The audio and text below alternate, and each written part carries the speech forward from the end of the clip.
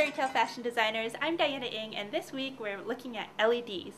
LEDs are traditionally used as indicator lights. They show if something's turned on or off, or if it's running. But LEDs can be much more than indicator lights.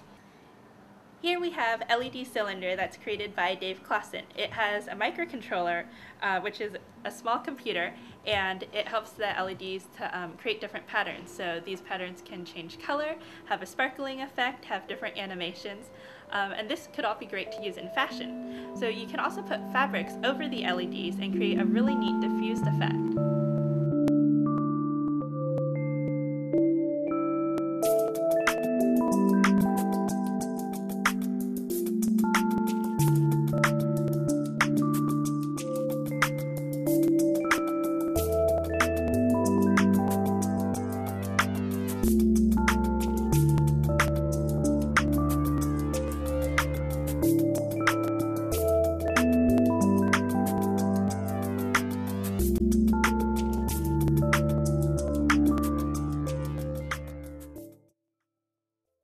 LEDs make a neat embellishment for fabrics, especially on lace. So over here we have clear LEDs and clear beads that go nicely together, and you can test your design and see what it'll look like by just taking an LED and poking the leads through the fabric.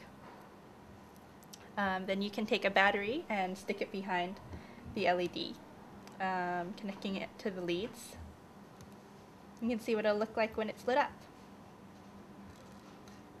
After you find a design that you like to actually connect the LEDs, you can sew them onto your fabric or lace using conductive thread.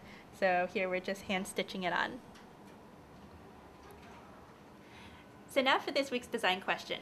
We've shown you a lot of different ways that LEDs can be used in fabric, but how do you imagine LEDs being used in Fairytale Fashion?